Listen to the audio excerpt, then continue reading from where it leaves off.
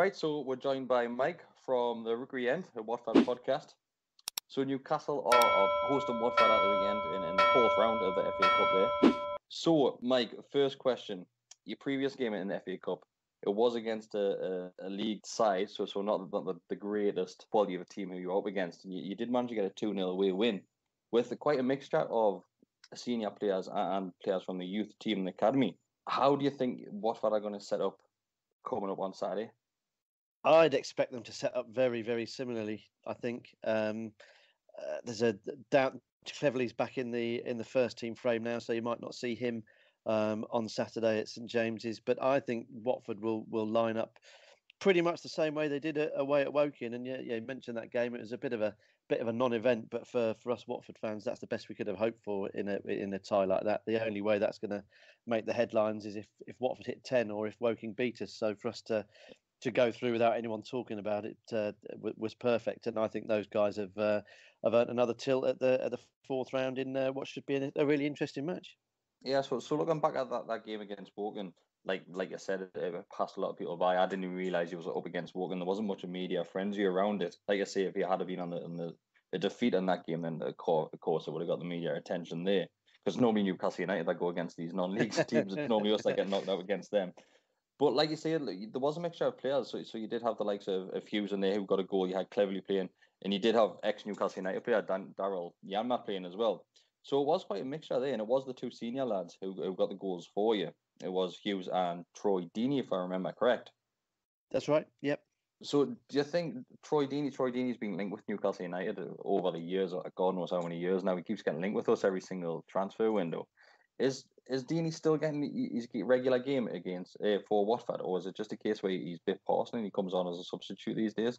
No, he came on as a sub in that game. He replaced Isaac Success, he's struggling really. He's one that's sort of drinking in the last chance saloon really, I think, when it comes to Watford. But Deeney came on with 20 minutes to go and got that goal. But no, he's far from past it. He's still absolutely vital to Watford. He's big, he's strong, he gets the crowd going, he holds the ball up well. He winds up the opposition. He's still got it. He's on a decent run of form. Whether we'll see him on Saturday, I think I'd be surprised if we didn't see him on the bench, because he can come on and grab the game by the scruff of the neck. So if we doesn't need a bit of shaking up, then Troy can come on and do that. I'd be surprised to see him start, but he's absolutely vital for us still.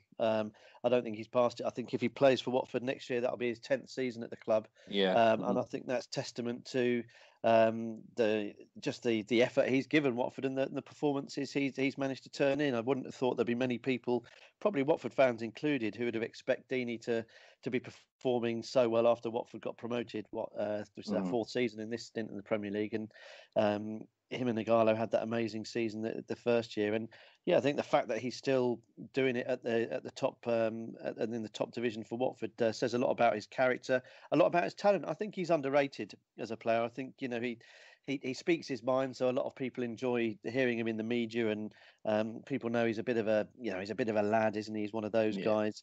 But I think you underrate how decent he is. He's a decent finisher if he gets a chance. He's strong and he gets up well. He bullies defenders, so I think he's fantastic for us, and I'd like to see him keep us for another year, stay at Watford for another year, do his 10 years, and then I think the sensible money's on him disappearing off to Birmingham. Is the team he supports. So looking from the outside, I would imagine Troy Deeney is a type of similar player to what we have in our squad with Rondon up top. He's that powerful striker who he brings everyone else into the game. Really, he's there, like you said, he's there to hold the ball up.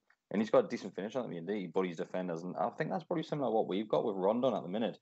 And like you're saying, you'd be surprised if you see Deeney starting. I think we're under the same impression. We'd be very shocked to see Rondon playing in this game. A game which Newcastle United, to be honest with you, I can't imagine them taking it too seriously. It'll be a very similar team to the one which we fielded against Blackburn. So just like Watford, it was a mixture of academy players and a few of the fringe players.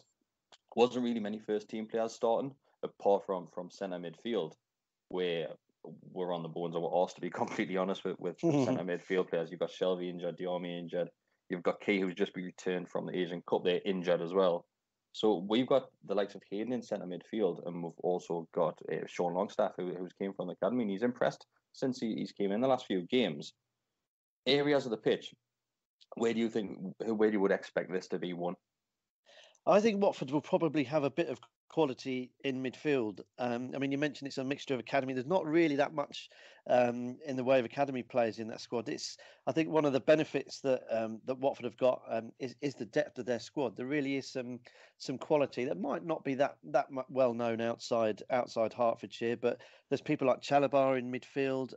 There's Domingos Quina, who is a midfielder who we picked up for £1 million from West Ham, who looks every inch the Premier League player already.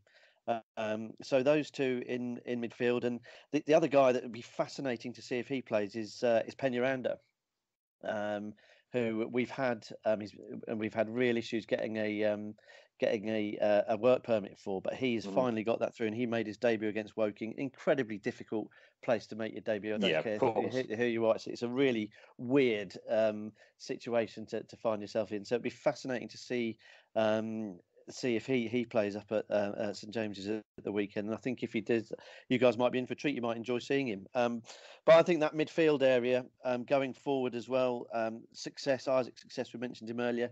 There's a talented player in there, but he's definitely struggling for confidence. So if he gets going, he can bully defenders. So I think midfield, Watford are probably stronger than some Newcastle fans might expect. Not casting aspersions on Newcastle's knowledge of our squad. Why would you know anything about it?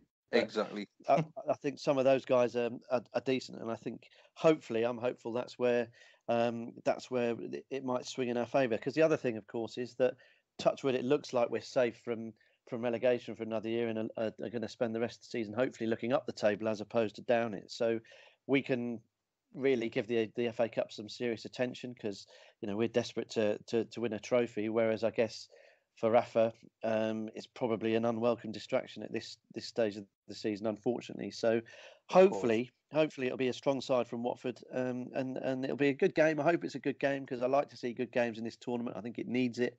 But I'm really hopeful that Watford can give it a good go, and we owe you one, really. I think this year as well, we had I think we probably shot ourselves in the foot a bit when we gifted you your first win of the season earlier on in the season, and then we got beaten up at Vicarage Road. You guys did well. Great goal from Rondon. I was hugely impressed with him there, I have to say. I thought Rondon was was brilliant at Vicarage Road. So you've won one, we've drawn one. Hopefully for us it'll be a Watford win this time. Yeah, so you just touched on it there. Watford, they're sitting 7th in the league, if I remember correctly, at the moment, the Premier League there. There's no signs, like you mentioned, there's no signs of relegation coming anytime soon for Watford. Newcastle are the other end of that. We're sitting fighting relegation, fighting to stay in the Premier League. From the outside in, can you see Newcastle United getting relegated this season? I think there's teams worse, aren't there? I think Cardiff are going to be in difficulty. Huddersfield are going to struggle, and Fulham look like they're toast as well, don't they? That kick in the guts that they had against Tottenham. We've both been there as supporters of our teams. When you recognise, don't you? You see the warning signs of a relegation season, and I think they're currently in the headlines for the wrong reasons as well right now, with one of their players getting kicked out of the training ground. He's not allowed back in for the foreseeable future. It's been a terrible season for Fulham, hasn't it? It really has been not good. And it was, as Watford fans, we were watching with interest, because they started the season with Slavisa Jokanovic, who of course got us promoted, and then we got a bit of stick for sacking him before the season started. But it looked like we made the right decision. So, I mean, obviously the problem that I have, my dad's actually was born in Jarrow, so I have a bit of I keep an eye on what's going up there on the northeast. And I just feel sorry for Newcastle fans, because it just feels if they do stay up, it's just masking over what are clearly some pretty big issues there. Because you guys don't want to be guys don't want to be staying in the Premier League just because the three sides worse than you. And quite frankly, that's kind of it feels like that's the way it is at the moment. You're just sort of not staying up by default. There's some decent players there, and you've got 4 points of us this season. So you've obviously got some quality, but I don't see you going down. But you want to be making progress as opposed to sort of treading water, which it feels like that's what's happening for me at the moment. Right. So finally, the connection a little bit poor at the moment. So final question: the score prediction. What are you going to go with? I'm going to go with I think Newcastle will take an early lead, but then Watford will roar back, silence the crowd. It'll be 3-1 to Watford, I think, and we'll be onto the 5th round, I'm afraid to say. Hopefully you are wrong. If I'm going to put a score prediction on it now, I'm going to go with a draw, and I think there'll be another leg of good to this as well. Unfortunately, it's at least that we need at the moment. It's probably the last thing you need at the moment, but I can see it being a draw, and we're having to go down to Vicarage Road and try again there. Well, I'll take that, and maybe we'll talk again if that happens. No worries, right? Last thing, I do appreciate you coming on. Thank you very much, and all the best for the rest of the season. Cheers, mate. Thanks very much. Thank you. Yes.